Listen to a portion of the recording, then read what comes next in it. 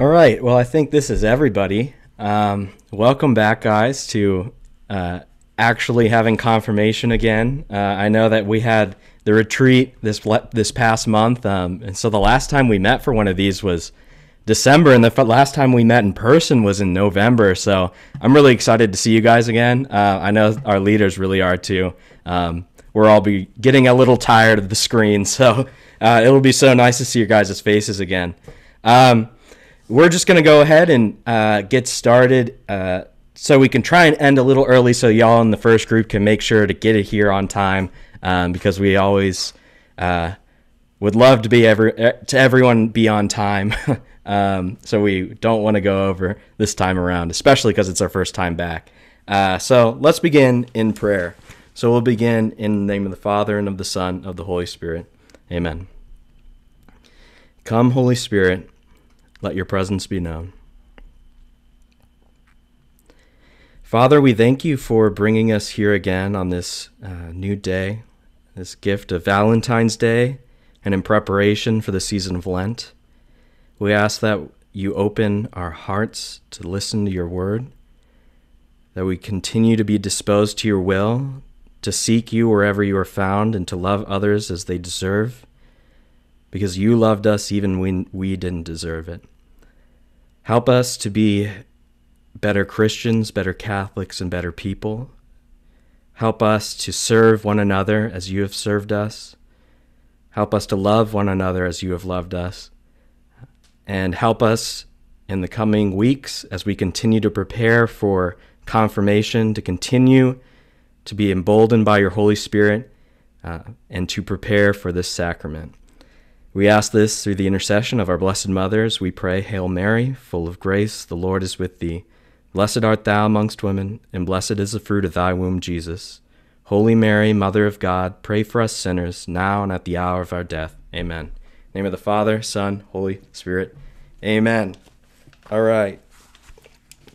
So, just like the theme of what we're doing, like I said, we are going to talk about Catholic social teaching today, which is something I think is a very underappreciated little nugget of Catholic teaching that I'm so excited to share with you guys about.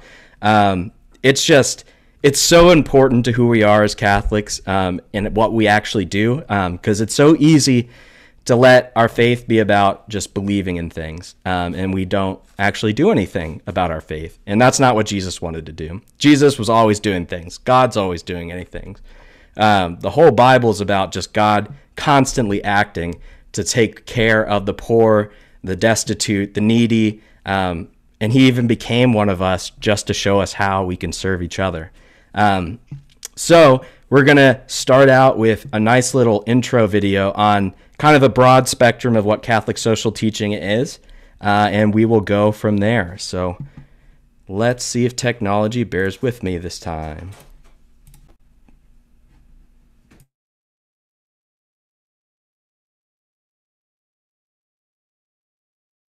Love one another as I have loved you. This is the command that Jesus gave his disciples as the way they were to live once he was gone.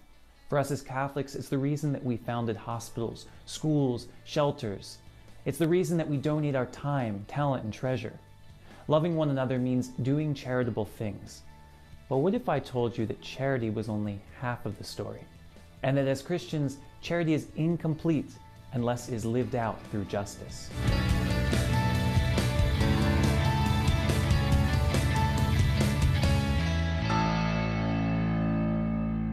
When we think about people doing charitable works, feeding the poor, caring for the sick, teaching the underprivileged, most people, no matter how they feel about the church or religion, will inevitably think of a nun in a habit or a priest in a Roman collar. This is partially conditioned by the movies and television we watch. Even in secular media, we often find traditional images of the church appearing when someone is in need. When society crumbles around them or a situation calls for selfless love, there's often a random and unidentified religious there to help. In a lot of ways, these traditional images of the church have become a sort of archetype of charity, even a cliche at times for those helping the poor. And it's no wonder why. For Christians, charity is an essential aspect of living the gospel. Quite simply, the response of disciples to the commandment of Jesus. that we are to love our neighbors as ourselves. And so part of the task of being a disciple, or one might say the measure of being a disciple, is not only love of God, but also love of neighbor, which is charity. Charity is so intrinsic to our faith as Christians and the work we do as Catholics that the organization Catholics Come Home made it the main selling point of its 2009 commercial. With God's grace, we started hospitals to care for the sick. We established orphanages and help the poor. We are the largest charitable organization on the planet, bringing relief and comfort to those in need. We educate more children than any other scholarly or religious institution. Overall, it's a fantastic commercial that highlights our good works, prayerfulness, diversity of members, and positive impact on history.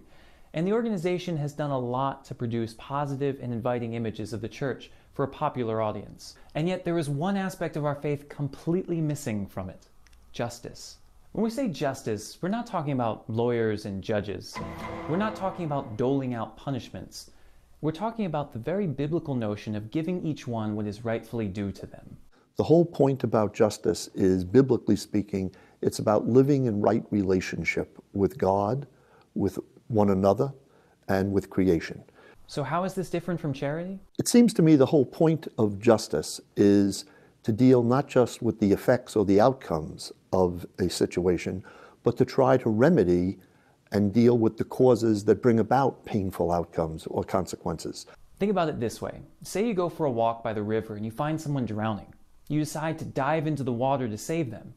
In doing so, you have spent your time alleviating the effects of a painful outcome for someone. This is charity. But say this begins to happen a lot and you find yourself diving in the river 4 or 5 times a week to save someone. You begin to ask yourself, why are there so many people falling in the river that need saving? And what can I do to stop it from happening in the future? In doing so, you have spent your time alleviating the causes of a painful outcome for someone else. This is justice. In our world around us, there are many people drowning, in a sense, dealing with poverty, violence, loneliness, oppression, and fear. As a church, we are obviously called to pull them out of the water of their condition. But we're also called to ask some important questions. What is it in our world that's causing these problems? And what can we do to fix them? Part of the task of us as Christians is simply to be concerned with what is the environment? And I don't mean the physical environment, but what is the wider environment in which we are asking people to live their lives?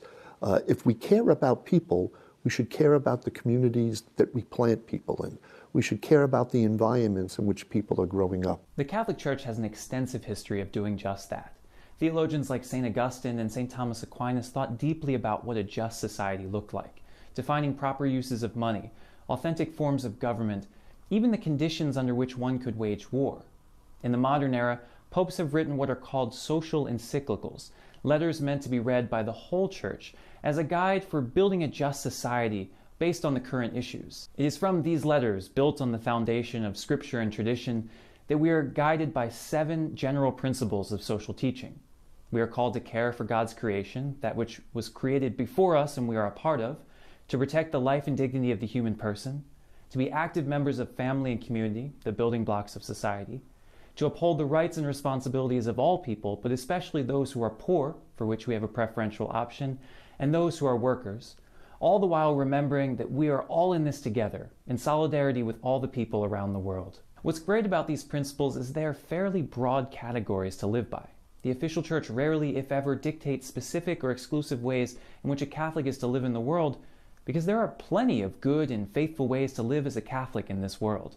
What the Church does dictate, however, is that a life of justice is required of all Christians.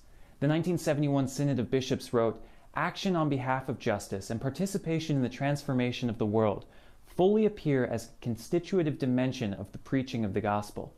Or, in other words, of the Church's mission for the redemption of the human race and its liberation from every oppressive situation. And so what we're really saying is, if the Christian community lacks a commitment to justice, it's really not the Christian community, any more than it would be the Christian community if it lacked a commitment to reflection and prayer over the Bible, if it lacked a commitment to celebrate the Eucharist. Just as these things are essential to Christian identity, what the Church maintains is being committed to justice has that same essential quality. if you want to be a Christian, you have to be concerned about justice. And how can you blame them? At its core, justice is simply an extension of charity, making sure our societal structures reflect our love for all people. There's nothing inherently controversial about seeking justice. Each of these principles is clearly rooted in Scripture and our tradition, and while we may disagree on how we are to live these things out, there shouldn't be a debate that we should. But really, is there anything not controversial in our world? I beg you, look for the words social justice or economic justice on your church website. If you find it, run as fast as you can. Social justice and economic justice, they are code words. If you have a priest that is pushing social justice, go find another parish. Go alert your bishop and tell them, excuse me, are you down with this whole social justice thing? Everyone's fine with a nun handing out bread or a priest blessing the sick. But when someone begins talking about structures of sin or systems of injustice, eyebrows begin to rise. As Cardinal Domel da Câmara, former Brazilian archbishop, once said, "When I give to the poor, they call me a saint. When I ask why they are poor, they call me a communist." These sorts of questions challenge the status quo, and people with power, status, and privilege tend to like the status quo. When something challenges it, in their minds, it can't be true religion. While I can't speak to the exact reason that Glenn Beck finds social justice to be so antithetical to living the gospel, I can say that there is a common objection I hear from time to time. If the world will eventually pass away, shouldn't we be focused on saving souls, not the world? And I completely agree. Sort of. Well, I would remind us that we're not just souls, we are embodied spirits. If God becomes human and enters into the material conditions of humanity, if God takes on a body, if God lives the lives that you and I live as material creatures in history, we ought not to be too cavalier about being unconcerned about history or unconcerned about material conditions or unconcerned about the well-being of embodied people, because that's precisely what God entered into. Exactly. Ultimately, we may be souls seeking salvation, but we know no existence without a body. Everything we do, everything we know, everything we believe is the result of living in this physical world. Sometimes the physical world can be oppressive, painful, and without love, inhibiting our ability to authentically develop into the person God created us to be, and effectively hiding the kingdom of God in our midst. In taking on flesh, Jesus did not just announce the kingdom of God with words, he made it present with his actions. He fed the poor, healed the sick, cured the blind. Wonderful acts of charity. But he also denounced the oppression of the religious leaders, included those who were excluded, and challenged the corruption of wealth. Jesus loved us in our physical reality and called us to do the same, through charity and through justice. Thanks to Father Ken Himes for sharing wisdom on this issue. What I shared was just the tip of the iceberg of our conversation. There was simply too much good stuff to fit in one video. If you're interested in learning more about Catholic social teaching or where you can read some of the social encyclicals yourself, check out the USCCB's website. Finally, if you haven't done it yet, click here to subscribe.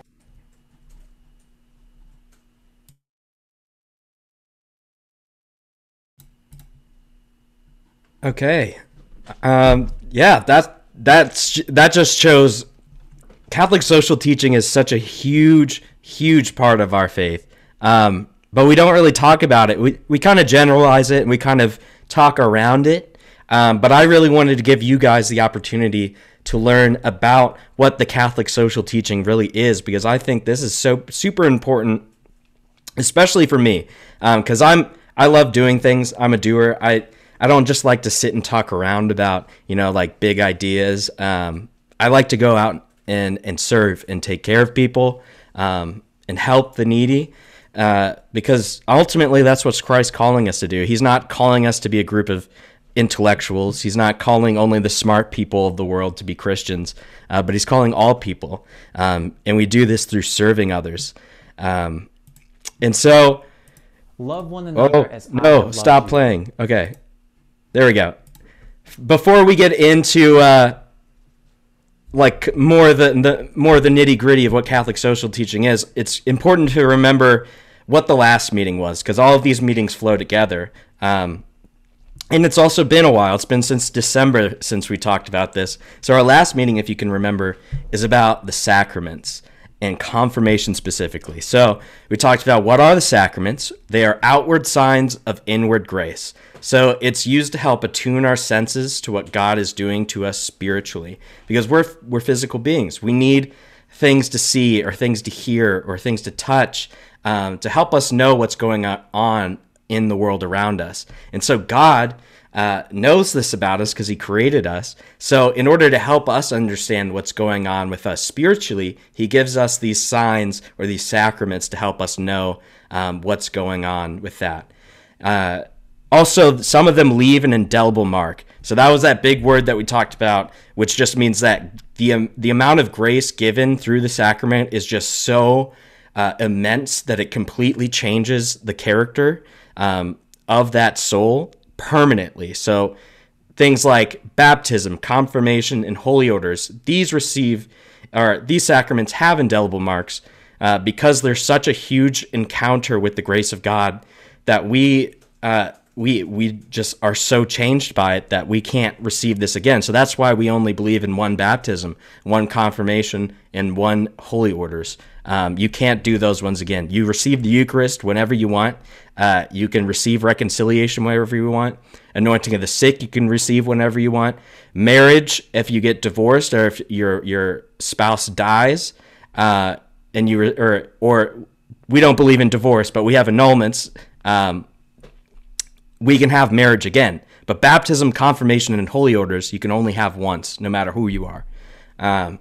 Also, because this is a confirmation course, we talked about what is confirmation. So we talked about how it's a completion of our baptism. So all the things that are started in baptism, either when you were born and you were a little baby, or if you came into it at a later age, all those fruits and the gift of the Holy Spirit that's given to us at baptism, we are sealed in it. So we receive it in all of its fullness. Kind of like when you get a gift. When somebody gives you a gift, it's not a very good gift if we don't make use of it. And so confirmation is almost like the unwrapping of that gift given to us at baptism so that we can use them, these fruits of the Spirit, in their fullness and do what we are called to do. With our vocation, in our everyday lives. Basically, it helps us become more real versions of who we're called to be, because God's always trying to make us more human, not less. That's why he became human himself. And then also, it's like being claimed for Christ. So remember, we talked about how sacraments come from the Latin sacramentum, which were Romans pledging themselves through a sacred oath of consecration to a particular God to do something. And so these sacraments, the church understood this, took that, and then made it about real things about God. And so when we receive the sacrament of confirmation and the bishop anoints your head with the holy chrism, you're being claimed and marked for Christ with that indelible mark, so that everybody, material and spiritual, knows that you are one of God's children in creation. Also, just as much as confirmation is about you, it's also a lot about what the church is. It's really confirmation's a beautiful celebration of the church taking on a new member, which it welcomes the confirmand into the church life. That's why you profess your faith in front of the entire congregation. Also, your church pledges to protect and serve your needs and to take care of you. And that's also beautiful because, it's not just you saying, all right, this is what I believe and I'm going to do it on my own. No, Christianity is not a self-faith. You're always doing Christianity with somebody else. And that's why we have the church. So the church, because you're making this big statement, takes you in. And then also the confirmants pledge to live out an active, not whatever that spelling is, because I'm bad at spelling, but an active life in the faith and service of God. So you're given all these gifts, you're given the fullness of your life, and now you got to do something with it. And that's what we're really going to talk about today with Catholic social teaching is, well, what do you do with your life when you have all the fullness of the gifts? and everything God's been given to you, all these tools that you need to serve the church. That's what Catholic social teaching is all about, is how do we serve for the church? And so we're going to scoot right on back to the initial screen here it's a quote from 1 Peter chapter 4, verse 7 through 11. This is just, so Peter, the first pope, the apostle Peter, is writing to some of the Greeks who are having a hard time figuring out, what does our faith really mean? And so Peter, he addresses this idea of, keeping our faith just to ourselves and making it only about like intellectual stuff. He says here, the end of all things is at hand. Therefore be serious and sober for prayers. Above all, let your love for one another be intense, because love covers a multitude of sins. Be hospitable to one another without complaining. As each one has received a gift, use it to serve one another as good stewards of God's varied grace. Whoever preaches, let it be with the words of God. Whoever serves, let it be with the strength that God supplies, so that in all things God may be glorified through Jesus Christ, to whom belong the glory and dominion forever and ever. Amen. And so Peter, he's making a really bold statement here. He's saying that everything that's been given to us is called to be used for the glory of God. And so these gifts of confirmation and sacraments, we too are called to do service for other people so that we can bring glory to God, from which every good thing comes and to which everything returns. Something very important to think about, especially with Lent and Ash Wednesday coming up.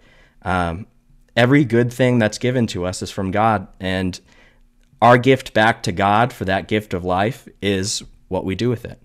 And so now, where does Catholic social teaching really, really come from? Well, this is from the Gospel of Luke, and you guys probably know this. It's the parable of the Good Samaritan. It's huge, huge reading. Most people talk about it. Even non-Christians know about it. But we're just going to read through it here. So Jesus is with his apostles in Galilee, just hanging out, doing their thing, preaching the gospel. They don't really know what that is yet because Jesus hasn't died and resurrected, but it's okay because Jesus is already here. So here's what Jesus says to somebody who's asking the question, what must I do to inherit eternal life? So there was a scholar of the law who stood up to test him and said, Teacher, what must I do to inherit eternal life? Jesus said to him, What is written in the law? How do you read it? He said in reply, You shall love the Lord your God with all your heart, and with all your being, and with all your strength, and with all your mind, and your neighbor as yourself. He replied to him, You have answered correctly. Do this, and you will live. But because he wished to justify himself, he said to Jesus, And who is my neighbor? Jesus replied, A man fell victim to robbers as he went down from Jerusalem to Jericho. They stripped him and beat him and went off, leaving him half dead. A priest happened to be going down that road, but when he saw him, he passed by on the opposite side. Likewise, a Levite came to that place, and when he saw him, he passed by on the opposite side. But a Samaritan traveler who came upon him was moved with compassion at the sight. He approached the victim, poured oil and wine over his wounds, and bandaged them. Then he lifted him up on his own animal, took him to an inn, and cared for him. The next day he took out 2 silver coins and gave them to the innkeeper with the instruction, Take care of him. If you spend more than what I have given you, I shall repay you on my way back. Which of these, in your opinion, was neighbor to the robber's victim? He answered, The one who treated him with mercy. Jesus said to him, Go and do likewise. Now, I love how sassy Jesus is in the gospel. He answers basically everybody's questions with an even better question and really reveals like what the true answer is. But this is such an important part because we could spend a whole entire talk going over just this little part of scripture right here. But basically the Levites and the priests were this royalty within Jewish culture, and they were to practice sacrifices in the temple. But if they went next to somebody who was half dead or beaten or blood, they would become ritually unclean. So then they couldn't practice. So these guys were worried about themselves, and they went on the opposite side of the road. But the Jews did not like Samaritans. They had a long-standing rivalry, even though they kind of came from similar backgrounds. And so people from Judea would actually go around Samaria just so they don't have to travel next to any Samaritans. So Jesus is making a bold claim here that, yes, we're called to love God with everything that we are. And yes, we are called to love our neighbors as ourselves. But when we are called to love our neighbors, it's not just the people next to us, but it's everybody, even the people we don't like, the rich, the poor, the powerless, anybody is in need of something. And we are called to use what we have, even when it hurts us, for the service of others. And so this is a very important part of Scripture, which ties in to where we're going here for Catholic social teaching, which means, what does living out the Catholic life look like? Well, I find there's two really big important parts about being Catholic, and that's believing and acting. So belief is all about, what do we do? We're called to believe in our faith. That's easy enough. If you want to be Catholic, you kind of got to believe in what being Catholic is. So that also requires us to be learning the traditions and our practices of faith. You guys are here right now doing that exact same thing, so great job. But also just in your daily lives, trying to find God wherever he's found. Also, we're called to follow Christ and his teachings, because we're not just a dead faith, but a living one. So Jesus is alive. He is risen. This is the good news that we preached. And so we have to take time to spend time with his word and with him to figure out what we're called to do. And then we're also called to have hope in the second coming in the promise of heaven. So eventually this world will end. It will pass away, and we'll spend the rest of eternity in heaven if we love God and keep his commandments. But notice how belief is only one half of the coin. Action is just as important as what you believe. So if you have a belief system that you don't act upon, you don't really believe what you believe, because actions back up our beliefs. Anybody can say they believe in anything, but if you don't actually do what you say you believe in, you're not really believing it. And so this is what Jesus calls us to do. So what are we doing as Catholics? We're called to proclaim the gospel message to others, to spread the good news, to spread the church teaching, the teaching of Christ, that he is risen, that all sinners are saved in the eyes of God, and that we are called to love Jesus. And that's a hard thing to do, and that we can deny God's love for us and spend the rest of eternity without him. But why would we want to do that? If God has created eternal, almost this desire for everything, so we're always desiring new things in this world. Our desire is endless. So the only way to fulfill that endless desire within us is another thing that's endless, which is God himself. And so this is what we're proclaiming in the gospel. We also are called to participate in the sacraments, so those outward signs of inward grace. This is how we commune with God. This is how we allow God to love us and how we love God back in return. And it's just a beautiful way of having that physical sign of God's love and our love back for God. We also are called to pray and dialogue with God because, again, we're not a dead faith. We have a real God, a live God. He wants to talk to you. He wants to spend time with you, whether that's in the sacrament of Eucharist and an adoration or just in your own room when you're praying and you feel like there's nothing else you could do but just kind of hope and pray. God is there and he wants to talk to you. We also have to live up to our vocation and the call to sainthood. So we're all called to be saints. We're all called to go to heaven. And God has a specific plan for each one of us to go to heaven. But we have to live up to that. We can't just sit around and do nothing. Otherwise, we won't make it to heaven. Heaven's a journey. It's a way. Jesus says, I am the way. So the whole way to heaven is heaven himself. Next, we're also called to serve others, taking care of their needs, because not everybody is born into this world with all the needs that they have. In fact, most people aren't. And so people who do have abundance are called to share that for the service of others. Because this ties into the ultimate message, loving others, especially when it's hard. So giving of ourselves to everybody around us, even to the people that we don't like, even to the people that it's hard to love, we're still called to love them because we are loved when we're the exact same way by God.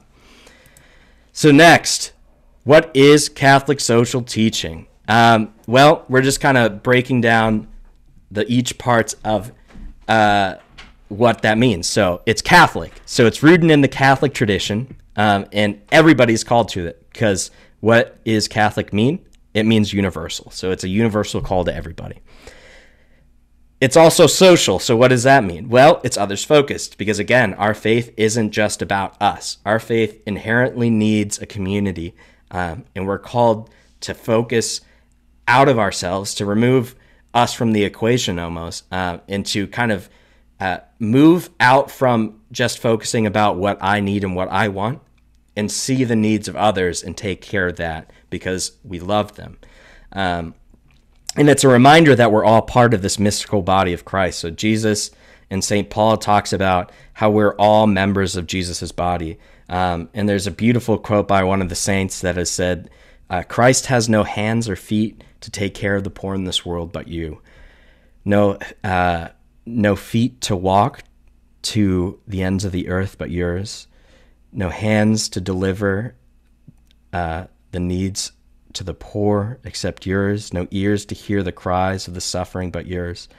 And I think that's a beautiful message of, we all have integral parts to play towards the service of God, because we are part of that mystical body. So we are all united in Jesus, in his body. And that doesn't have to look the same way for everybody. So a hand doesn't make a very good eye.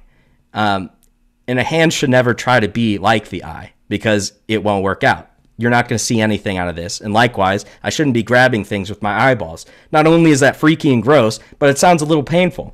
We're all called to be different parts of the same mission. And so we all have different gifts in order to use and serve the same mission in Christ. So God wants you to be more you because he created you to be you.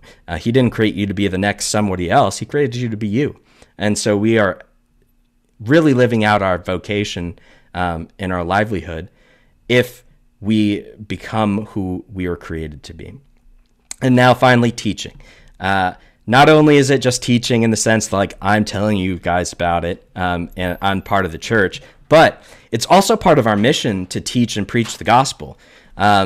St. Francis of Assisi talks about how, preach the gospel at all times, but when necessary, use words. Our teaching is in our service. It's putting our money where our mouth is and saying, I believe in this, and so I'm going to live it out. I'm going to show you how this belief actually works. And so that's what Catholic social teaching is all about. And then finally, before we have our witness, just going over the brief kind of overviews of the central tenets of Catholic social teaching. So first, life and dignity of the human person. This is the first, it's the primary. If you don't have life, you have no opportunity to serve other people and to be served. God has uniquely and beautifully made every person in this world. And so before we take care of anything about them, we have to make sure that they have a life and a life worth living. And so from conception to natural death, the church stands and says, we will protect that life. We're not just pro-birth, and we're not about euthanasia or the death sentence. The church is pro-all life. And so it's so fundamental because we can't do all the rest of these until we have this person who's alive. But where do we come into life? We don't come into life just we don't pop into existence. Not even God did that. God chose to be born into a family. And so we're called to be born into families. And so when we have our own families, we're called to serve our family and ultimately our bigger family, which is our community, and participate that in and serve within it, and to love each other within that. Now, once you become more of a functioning human being, now you start to recognize, wow, I have rights. Okay, I have things like I have a right to life. I have a right to water and food, to being taken care of, to be loved, to have a job. But with every right that we get, the church also recognizes like we have a responsibility to do that. And so if I have a right to life, I also have a responsibility to make sure that I respect that dignity of being alive to other people, and everybody's being made in the image of God. And so I have a responsibility to protect that person's right, and to recognize them and to take care of them, which moves into the next one, option for the poor and vulnerable. There are people in this world, again, who are born into poverty, into slavery, into dictatorships, into places where they don't have freedom to live out their lives. There are people being martyred for their faith in the Middle East and in Asia, simply because they want to believe what they want to.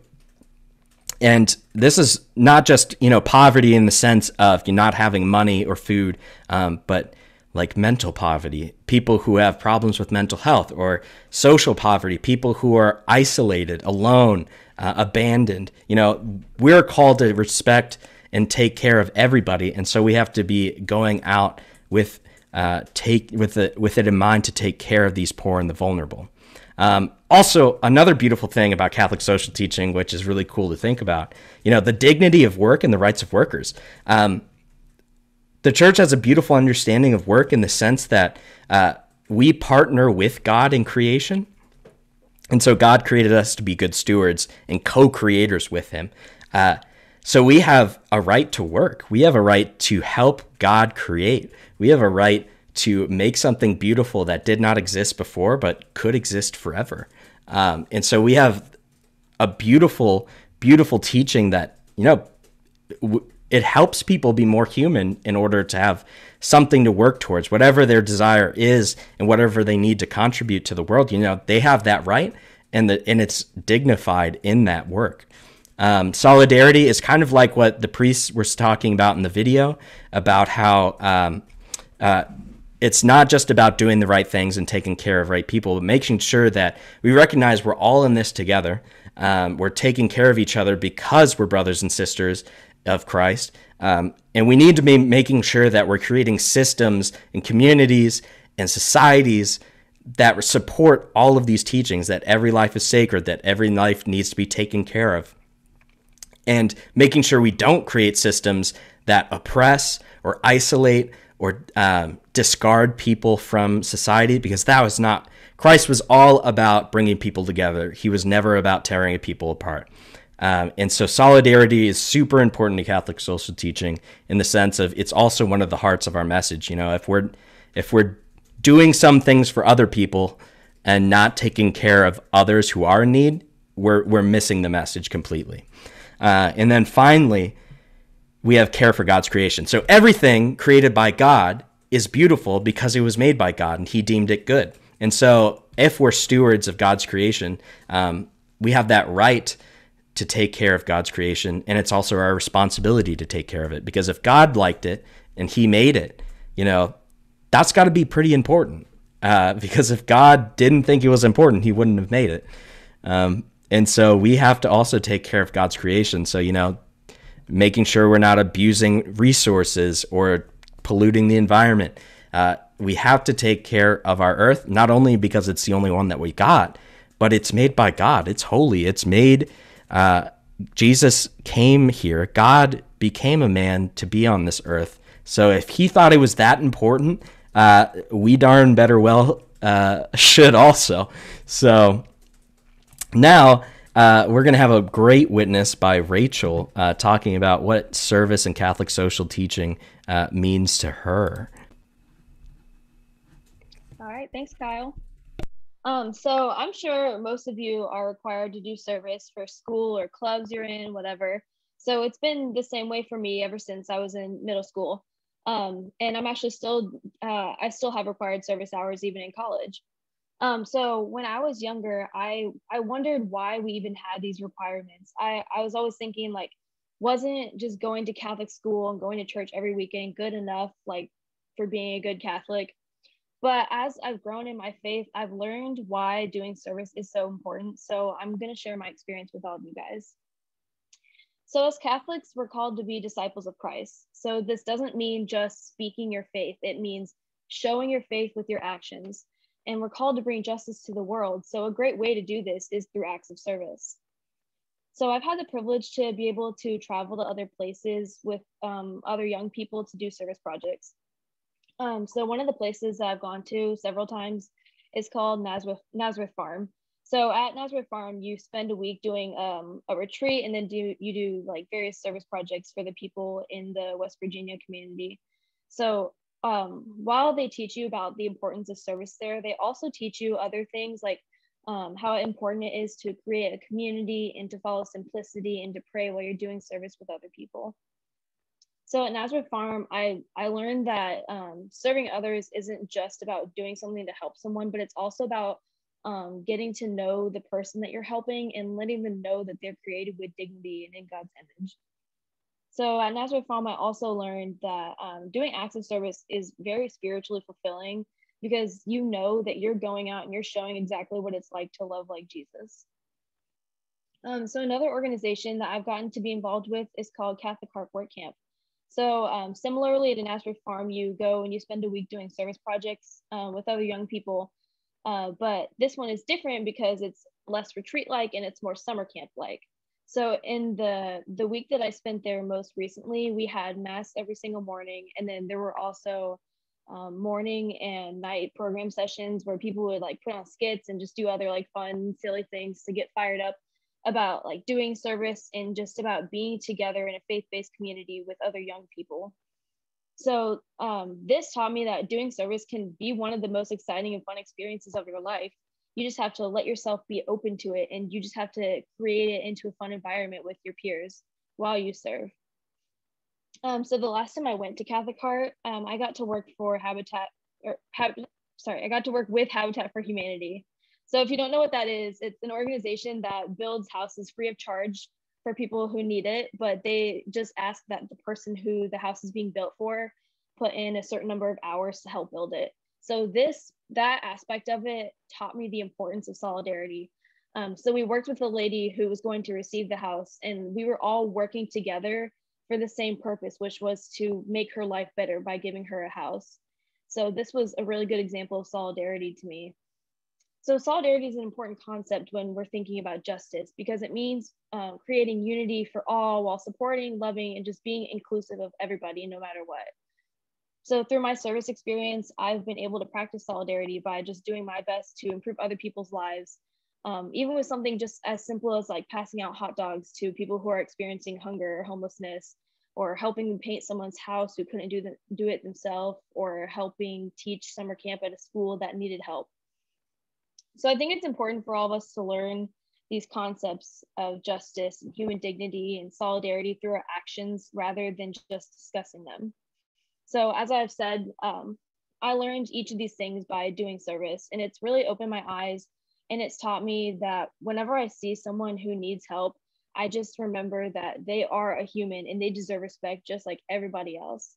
So doing these like larger scale service projects has also led me to do smaller acts of service just in my everyday life. Like examples of this would be keeping granola bars in my car to give to people who are homeless who I see on my commute home often, or just like giving my change to someone who asks for it just so they can meet their basic human needs. So I think overall doing service is really important because you get excited about helping other people, and then you'll start looking for smaller ways to bring justice to the world, whether it's through large or small acts. So if you are someone who finds it difficult to start doing service and start going out and helping people, I highly suggest finding someone who you look up to, who loves doing service. So for me, one of my role models of service was the old youth minister at St. Pius. His name was Craig. So Craig helped me grow in my faith because he was the one who introduced me to Catholic Heart Work Camp. And we've been good friends because we kept doing service projects together, and he always kept motivating me to keep going back, keep doing more service projects, because he knew it was so important to me. So one of the most important lessons that I learned from Craig was that even if you aren't feeling 100% in your faith life, you can still show goodness to other people. You don't have to be perfect before you can show God's love. So you just have to try your best to just be who God created you to be, and then you can still go out and pursue justice. So to sum up everything I've told you today, doing service is really important for us to learn hands-on what it means to be a disciple and to bring justice to the world. So while your service projects vary, they essentially all boil down to understanding human dignity in every person and knowing that it's your duty to help other people. Doing service creates community, so you can make really great friends, especially friends in the same faith as you, friends in the church, and these can end up being some of the most important people in your life. And finally, doing acts of service is essential to our faith because it's one of the best, most tangible ways for us to go and spread God's love around the world. Awesome. Yeah, thank you so much for that witness. That's just perfect. That's really what Catholic social teaching is all about. It's recognizing, like everybody's dignified and that you can help them realize their own dignity through serving them. And at the same time, you realize your own dignity through that service too. And you both get to be holier just through doing good things to each other. Isn't that awesome? God makes it so easy for us to become holy, but it's so hard for us to want to do it. That's why Catholic social teaching is so powerful to me. Also, I love the point at the end there where she makes about how you don't have to go out to huge service events to take care of people. Saint Teresa of Calcutta, one of my favorite saints, she talks about how she was asked by an interviewer about, how do you live out the gospel message in today's world? And she told this interviewer, find your Calcutta. Calcuttas are all over the world. They don't have to be in the wastelands or the most impoverished places of the world. You can find people of need right where you are. And that's what's helped me with my service projects, going out into Indianapolis, taking care of uneducated children. But even, in my own family, there's need. My friends, there's need. Everybody has a need. And Christ calls us to help people take care of it because that's what we're called to do. We're called to love each other. And with that, we're going to have some great discussions in small groups because I know you guys are excited to actually see each other in person again. And so, like always, groups 1 through 3 are going to come here at 4 o'clock. It's okay if you're a little bit late because I know it takes a while to get here. And then groups 4 through 6 will come from 5 to 6 o'clock. Make sure that you guys also check your emails because I have service opportunities for you guys. You already got all the requirements you needed earlier, but for the small groups, if you are looking to join one of those, we're going to have Lenten small groups starting next Tuesday. And those are just going to be about like Bible reflections, talking about Lent and stuff like that. But also we're going to have guys and girls groups. We're going to have a service group. We're going to have an apologetics and leadership group. So that's all about like, how do you become a real leader in Christ? And also like, how do you defend the faith? How do you talk about the faith in every day? And yeah, so there's a lot of really good opportunities for you guys to do service. And small groups are one of those ways. And yeah, with that, you guys can go ahead and we'll see you here in a little bit. Catch you later.